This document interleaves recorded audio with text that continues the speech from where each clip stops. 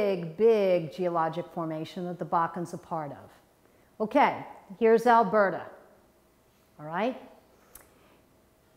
Here is Edmonton in Alberta, and Edmonton sits right on top of a big light oil, very similar to the Bakken, okay? And then there's some heavier oil over here, but all of this within this yellow circle is where the oil sands are. 10% of it is bitumen. Bitumen is that asphaltine-like stuff. This is heavy stuff. So these are different types of materials, petroleum materials that come out of Canada. Conventional light crude is about, this is barrels per day, okay? Barrels per day. So we're talking a lot of stuff here. A lot of bitumen coming out, but very little of it coming to be refined to the East Coast. What are the characteristics of this stuff? Well, it's really heavy. There are three things you have to do. Remove most of the water, remove most of the solids, and add something that's called a diluent. A diluent makes it flow, okay? Because if you want to put it in a pipeline, if you want to move it around, you got to make it flow. These pipelines that move this stuff that comes right out of the ground and that move it to a pipeline terminal, those are specialized pipelines. The pipeline here that moves the rest of it around once it's diluted is called a transmission pipeline. And there are specs for what can go through a transmission pipeline.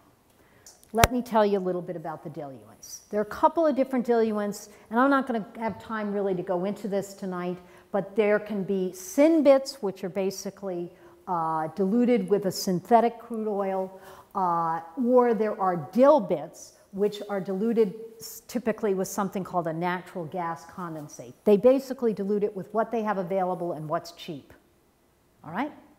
And the dilution is about 30 to 50%, depending on what you're using. So let's think about the properties. A lot of times you hear that this stuff is very corrosive, all right? What makes it corrosive? Naturally occurring organic acids, the water, the sulfur, and the sediments. Okay.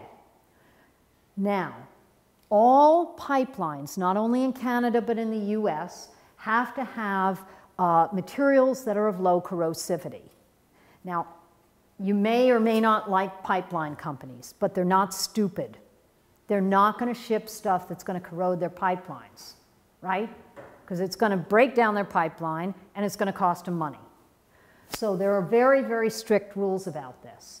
And typically bitumen, these are funny little units, but bitumen, let's just look at the units here, is about 3, okay? The oil sands materials, once they're dilbit or a synbit, are about 1.6, and cooking vinegar is about 47. So the acidity is very low, all right? Why? Because they wash this stuff, do a lot of floating, etc., to produce the product. So you get a lot of wastewater out of it, but the material itself that's produced is actually of relatively low corrosivity. What about the water content? Okay. By law, pipelines cannot ship anything that that everything has to have less than or equal to 0.5% water by volume, all right? When you have an oil-wet pipeline, you're not going to get corrosion. But when you have water next to the pipeline, you are going to get corrosion. Where you see corrosion from internal corrosion is usually where there's a dip in the pipeline because the petroleum is lighter and the water is heavier, so the water sinks down to the bottom of the dip. They get rid of a lot of this sediment. In fact, in a transmission pipeline, by law, by regulation, you have to have less than or equal to 0.5% by volume of sediment. All right, so this is just what the transmission pipelines have. So these things are regulated. And so that's the reality. I'm not trying to say it's right to do shipping of oil sands products, but these are the realities. So if you want to get at it, don't use these specious arguments, right? There are a lot of other reasons why you might not want to ship it by pipeline or ship oil sands or produce oil sands, but don't say, oh, it's highly corrosive. It's no more corrosive than a light sweet crude or than a sour crude coming out of the Bakken Formation. Rail cars, we just talked about the rail cars. The biggest spill was this 843,000 gallon spill of the Enbridge pipeline. That was all an oil sands product that came out of there. That was a dilbit that came out. And there have been some other spills over on the west coast up in Canada. So what happens to this stuff? All right, when it comes out into the air, the first thing that happens is evaporation. That happens in any spill, all right? So the diluents, which are typically light things, they go and evaporate really fast, all right? The atmosphere. So that stuff's going to evaporate off. What can happen is if it gets into water, it can form emulsions. This stuff forms emulsions. Now you may say, well, what's an emulsion? If you take oil, like salad oil, and you shake it up with water, okay, or even vinegar, it kind of makes lots of little droplets, right? You keep shaking and shaking and shaking, and eventually it won't come apart, okay? That's an emulsion, all right? And so this stuff tends to form emulsions pretty quickly. That's very difficult to deal with. We had a lot of emulsions forming in the Deepwater Horizon, and they're a pain in the butt because they're really sticky and they stick to everything. It can sorb. This stuff likes to stick to soil and sediment. So it can stick, especially once all that stuff is, the lighter fractions have evaporated off, the diluents have evaporated off. Some of it can dissolve into water, but not very much. One of the things we didn't realize, but now seems to be a key, and there's a lot of research going on this, is that this stuff tends to degrade in sunlight, and it degrades in a really weird way, and I'm going to show you some pictures. And it also can be degraded by microorganisms, but at very, very slow rates because it's really heavy, and they don't like to eat it. So here's the photo degradation. These are pictures of what it looked like with the material in the Enbridge spill. You see how this looks like just your regular kind of bitumen material, but see how it has this skin on it? When it gets exposed to sunlight, this bitumen, this diluted bitumen stuff that came out of the Enbridge pipeline, started to form a crust on it. And you can think of this as almost like, have any of you ever had a Lindt chocolate? Yes. It's a hard chocolate crust, right?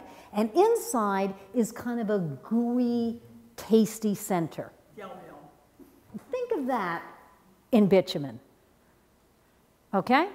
So inside is this oil sands product that's weathered because the evaporated stuff has gone off. And it has this skin. The sun makes the skin on it, and we don't understand why, but that's what appears to happen. Now you might say, oh, and here's a little ball of it with the skin on it. And you might say, well, why the heck would you care about that? Well, let me, we talked about this. Let me talk about one other characteristic. Remember I said it likes to stick to things? If you have sediment in the water, right, when the Enbridge spill happened, there had been a big flood, which is why the pipeline failed, because the pipeline failed from the outside. Wasn't being properly supported, so the pipeline broke.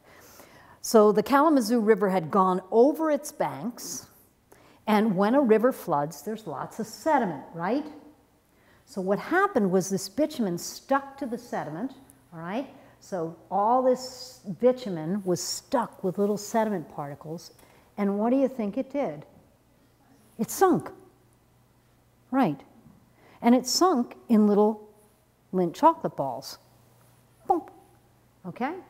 Bitumen is right, the bitumen is right on the border of being able to sink below the surface. So you give it a little sediment, and it goes you give it a little sediment, and dump. And once it sticks to the bottom, I have a big tank down in Durham where we put bitumen on the bottom of the tank, and once it sticks to something, it's going to stay there. And we can turn on a lot of water power. and it takes a long time for it to break off, and it breaks off. So it comes off and it starts to pull back off the bottom, right? And then a little head comes off and a little tail, just like taffy, like pulling taffy, and then it goes up into the water and speeds along. And eventually, if the current is low enough, it'll make it up to the surface. Otherwise, it'll stay down below. So this stuff can be really, really a pain in the neck to clean up. Not only that, what happened when they wanted to clean up in the Kalamazoo River is they started to, try to get this stuff off the bottom, and as they did disturbing of the bottom, the skin on the little Lindt chocolate balls broke, and when the skin broke, the stuff popped to the surface. Only to form new skin and sink to the bottom. So there's still lots and lots of stuff in the Kalamazoo River. Leave it there. Well, you can't leave it there because it's heading towards the lake where the city of Kalamazoo gets its water supply. Yes. So the bottom line is we're in a big honkin' learning phase here. We don't know very much about how to deal with this stuff. And so a lot of research is going on, primarily in Canada, some in the US now, to think about how this material evaporates. That can be issues for public safety, it can be issues for responders. How does it submerge? When does it submerge? How does it move along the bottom if it does submerge, or if it submerges partially in the water? What makes it resuspend? What makes it remobilize up into the water? We don't know much about its toxicity to biota. We know very, very little about that. And we don't know how long it sticks around in the environment, but probably a long, long time. Yeah. Didn't I give you the slides the last time too? Yeah. Even though they're from New Hampshire, from wildcat country. Well,